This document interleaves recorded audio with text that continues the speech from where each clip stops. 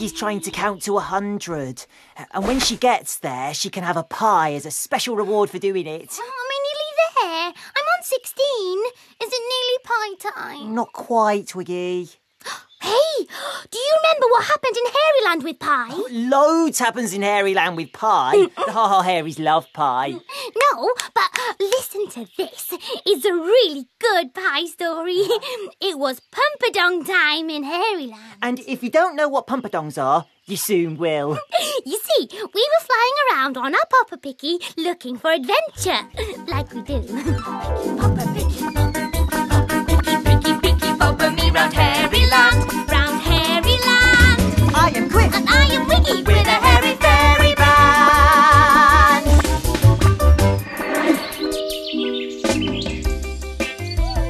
And in the Ha Ha Hairies garden, we saw these. Pumperdongs! Pumperdongs grown by Pa. Pa was very proud of them. And Minnie was very proud of Pa. We flew in and landed in the furry fur country.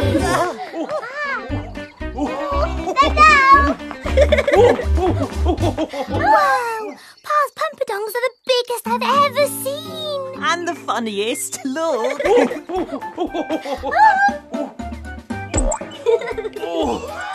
His Pumperdongs had made Pa so happy. But Pa's always happy, isn't he? It's Pa. It's Pa. It's Pa. It's Pa. He's one big ha-ha-ha. Whatever he does, Wherever he goes, there's a ha-ha-ha. And everyone knows it's Pa. Pa. It's Pa. From the top of his head to the tip of his hairy toe. That's Pa. And today, Ma was happy too. She was making a Pumperdong pie. Oh yes, this was the day for Pumperdongs and Pies. But up on the hill at Chateau Shampoo, someone was having soup. Can you guess who? Boris Boo-hoo, what's he gonna do? Boris's Pumperdongs had grown too. But they were teeny and green and whiskery. Nothing like Pa-ha-ha's at all. Because Boris Boo-hoo is too lazy to look after his garden. Back in the Ha Ha Hairies garden, Pa and Minnie were playing stepping stones with the Pumperdongs when Nana Ha-ha arrived. Nana had never seen such fantastic Pumperdongs in her life. And just then, Ma came out with her Pumperdong pie. The smell of the Pumperdong pie floated past us.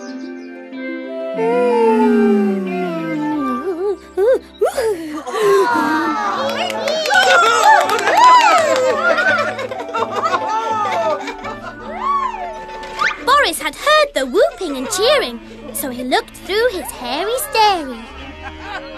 And he saw what was going on down in the valley. Pie! Pie is Boris's absolutely favourite thing. He had an idea. So he rang the Boise bell. And Boise came running. And just then, they both smelt the Pumperdong pie. So Boris told Boise to go to the Ha Ha Hairies and get some pie and bring it back. He told him to be all cute and nice, like this. Boise was always happy to go and visit the Ha Ha Hairies, so he was off in a flash. Boris picked up the hairy starey to check what was going on. Back in the Ha Ha Hairies garden, the Hairies were still loving their Pumperdong pie, especially Nana. Ma had an idea and went inside. Nana loves pie nearly as much as she loves painting. Yes, but I think maybe I love pie even more than Nana does, Chris. Ma came out with her big cookbook to show Nana the Pumperdong pie recipe. And just then, Boise arrived.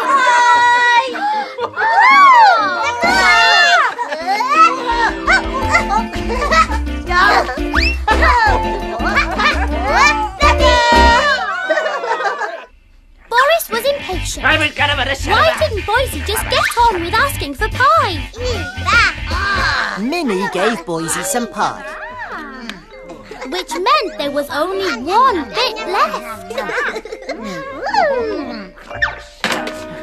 Boris needed Boise to act fast if he was ever going to get the last bit of pie.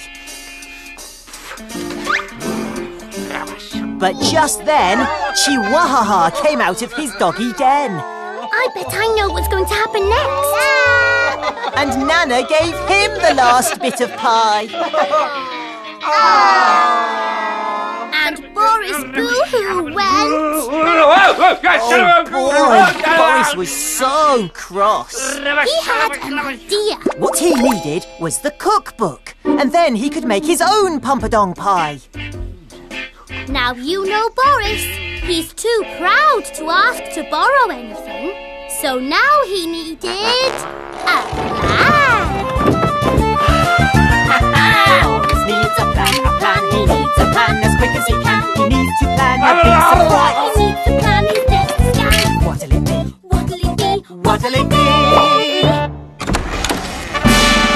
Miss Twig, the teacher! Yes, he was going to try to hide Ma's cookbook in his basket of teachery books.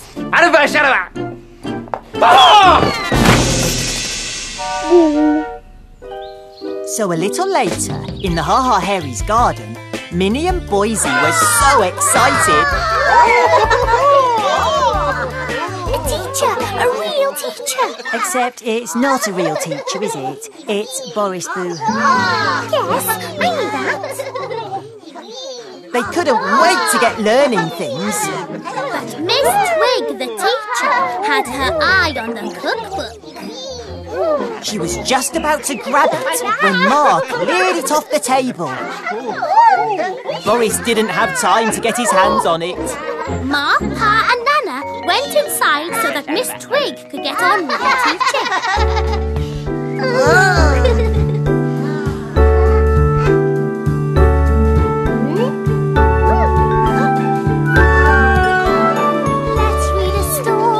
Let's read a story over and over and over again.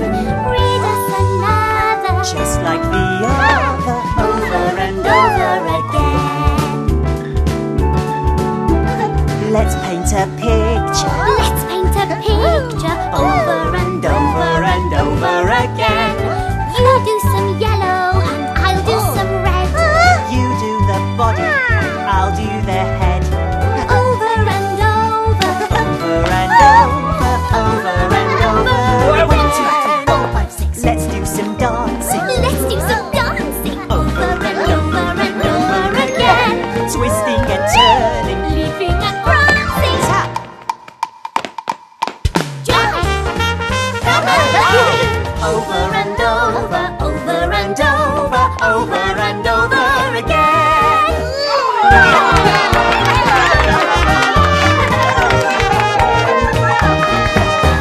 Boris was tired after all that dancing.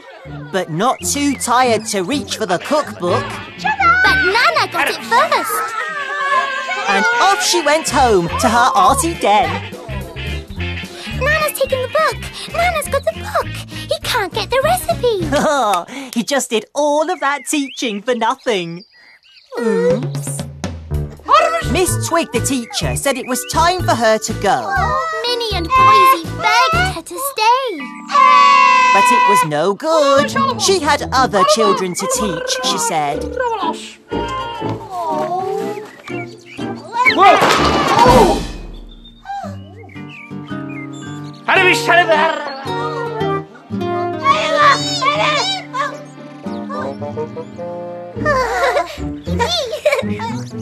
Bye-bye, Miss Teacher Person. Bye. Shush. Later, back at Chateau Shampoo, Boris heard more laughing floating up from the valley. And if his day hadn't been bad enough already, it had just got worse.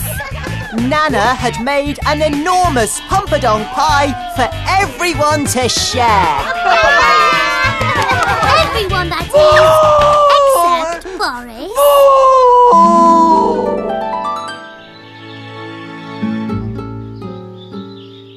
Oh, Boris is so proud and silly. If he'd just asked if he could have some pie, Ma would have given him some. Duh. Well, I'm not too proud to ask for pie, Chris. Please, can I have some pie? When you've counted to 100. 19, 20, 21, 22, 23, 24, 25, 26. You did it when you tried. Quicker.